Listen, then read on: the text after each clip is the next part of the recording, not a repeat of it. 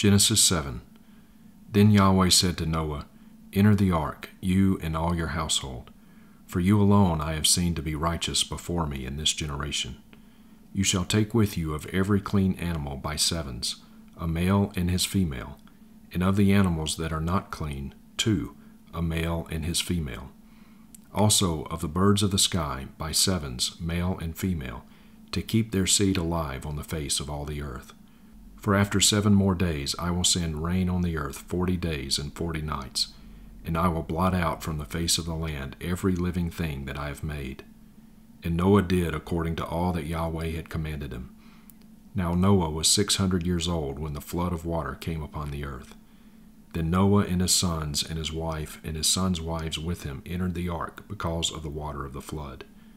Of clean animals and animals that are not clean, and birds and everything that creeps on the ground, by twos they came to Noah into the ark, male and female, as God had commanded Noah. Now it happened after the 7 days, that the water of the flood came upon the earth. In the 600th year of Noah's life, in the 2nd month, on the 17th day of the month, on this day all the fountains of the great deep split open, and the floodgates of the sky were opened. Then the rain came upon the earth for 40 days and 40 nights.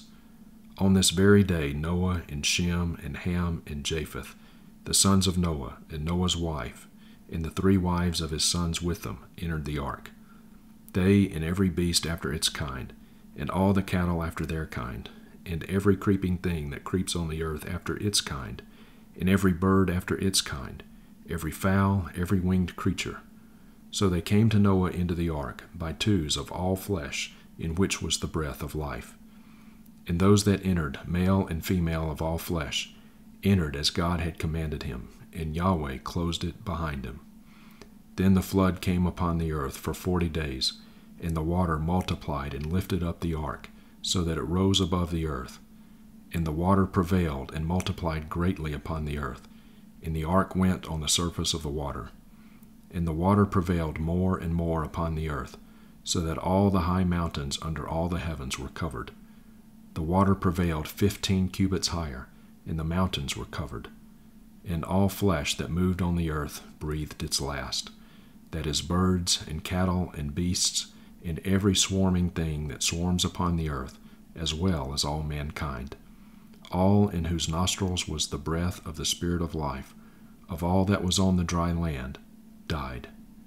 Thus he blotted out every living thing that was upon the face of the land, from man to animals to creeping things, and to birds of the sky, and they were blotted out from the earth, and only Noah remained, and those that were with him in the ark. And the water prevailed upon the earth 150 days.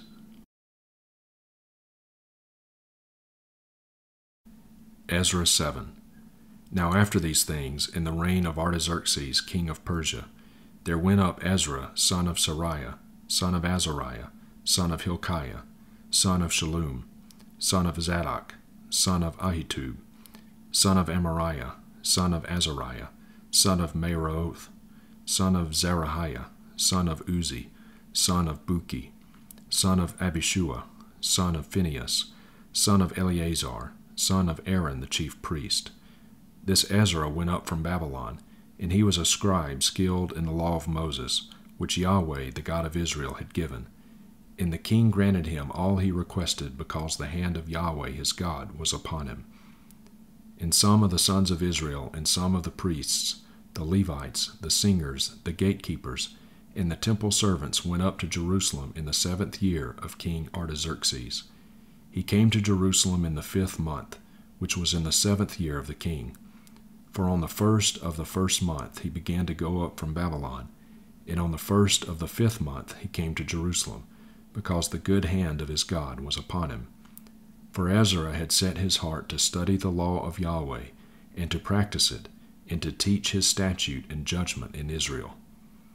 Now this is the copy of the letter which King Artaxerxes gave to Ezra the priest, the scribe, learned in the words of the commandments of Yahweh and his statutes to Israel.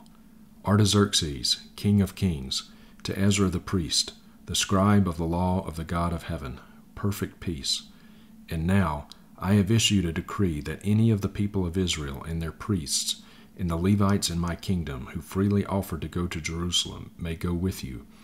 Forasmuch as you are sent from before the king and his 7 counselors, to inquire concerning Judah and Jerusalem according to the law of your God which is in your hand, and to bring the silver and gold which the king and his counselors have freely offered to the God of Israel, whose dwelling is in Jerusalem, and all the silver and gold which you find in the whole province of Babylon, along with the freewill offering of the people and of the priests, who offered willingly for the house of their God which is in Jerusalem. With his money, therefore, you shall with all diligence buy bulls, rams, and lambs, with their grain offerings and their drink offerings, and bring them near to the altar of the house of your God which is in Jerusalem. And whatever seems good to you and to your brothers to do with the rest of the silver and gold, you may do according to the will of your God. Also the utensils which are given to you for the service of the house of your God, deliver in full before the God of Jerusalem. The rest of the needs for the house of your God, which may fall upon you to provide for it from the royal treasury.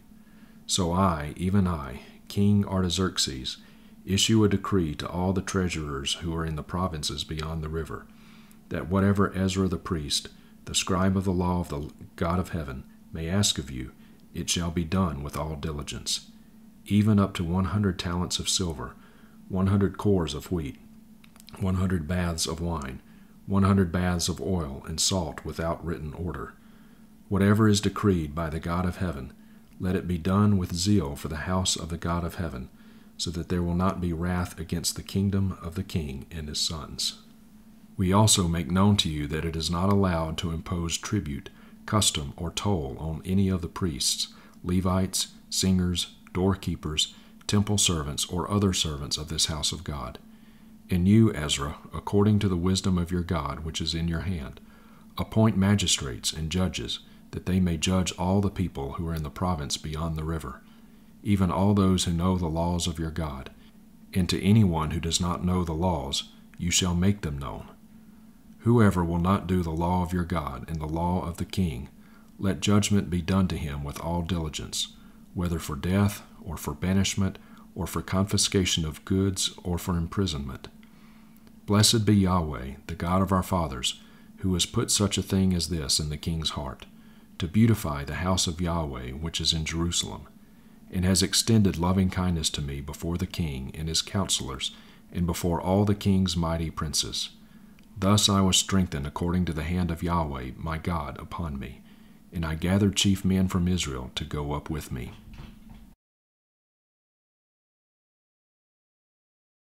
Matthew 7. Do not judge, so that you will not be judged. For with what judgment you judge, you will be judged, and with what measure you measure, it will be measured to you. And why do you look at the speck that is in your brother's eye, but do not notice the log that is in your own eye? Or how can you say to your brother, let me take the speck out of your eye, and behold, the log is in your own eye? You hypocrite, first take the log out of your own eye, and then you will see clearly to take the speck out of your brother's eye. Do not give what is holy to dogs, and do not throw your pearls before swine, lest they trample them under their feet, and turn and tear you to pieces. Ask, and it will be given to you. Seek, and you will find. Knock, and it will be opened to you. For everyone who asks receives, and he who seeks finds, and to him who knocks it will be opened. Or what man is there among you who, when his son asks for a loaf, will give him a stone? Or if he asks for a fish, he will not give him a snake, will he? If you then, being evil, know how to give good gifts to your children, how much more will your Father who is in heaven give what is good to those who ask him? Therefore, in all things, whatever you want people to do for you, so do for them, for this is the law and the prophets. Enter through the narrow gate, for the gate is wide and the way is broad that leads to destruction, and there are many who enter through it. For the gate is narrow and the way is constricted that leads to life, and there are few who find it. Beware of false prophets who come to you in sheep's clothing, but inwardly are ravenous wolves. You will know them by their fruits. Are grapes gathered from thorn bushes or figs from thistles? Even so, every good tree bears good fruit, but the bad tree bears bad fruit. A good tree cannot bear bad fruit, nor can a bad tree bear good fruit. Every tree that does not bear good fruit is cut down and thrown into the fire. So then you will know them by their fruits. Not everyone who says to me, Lord, Lord, will enter the kingdom of heaven, but he who does the will of my Father who is in heaven will enter. Many will say to me on that day, Lord, Lord, in your name did we not prophesy, and in your name cast out demons, and in your name do many miracles? And then I will declare to them, I never knew you. Depart from me, you who practice lawlessness. Therefore everyone who hears these words of mine and does them may be compared to a wise man who built his house on the rock. And the rain descended, and the rivers came, and the winds blew and fell against that house, and yet it did not fall, for it had been founded on the rock. And everyone hearing these words of mine and not doing them may be compared to a foolish man who built his house on the sand. And the rain descended, and the floods came, and the winds blew and slammed against that house, and it fell, and great was its fall. Now it happened that when Jesus had finished these words, the crowds were astonished at his teaching, for he was teaching them as one having authority, and not as their scribes. Acts 7. And the high priest said, Are these things so? And he said, Hear me, brothers and fathers. The God of glory appeared to our father Abraham when he was in Mesopotamia, before he lived in Haran, and said to him, Leave your country and your relatives, and come into the land that I will show you. Then he left the land of the Chaldeans and settled in Haran. From there, after his father died, God had him move to this country in which you are now living. But he gave him no inheritance in it, not even a foot of ground, and he promised that he would give it to him as a possession, and to his seed after him, even when he had no child. But God spoke in this way, that his seed would be sojourners in a foreign land, and that they would be enslaved and mistreated for 400 years. And I myself will judge the nation to which they will be enslaved, said God. And after that they will come out and serve me in this place. And he gave him the covenant of circumcision. And so Abraham was the father of Isaac, and circumcised him on the 8th day. And Isaac was the father of Jacob, and Jacob of the 12 patriarchs.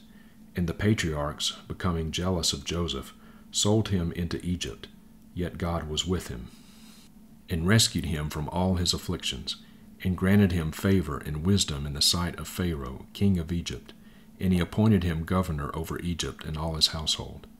Now a famine came over all Egypt and Canaan, and great affliction with it, and our fathers could find no food. But when Jacob heard that there was grain in Egypt, he sent our fathers there the first time. And on the second visit Joseph made himself known to his brothers, and Joseph's family was disclosed to Pharaoh.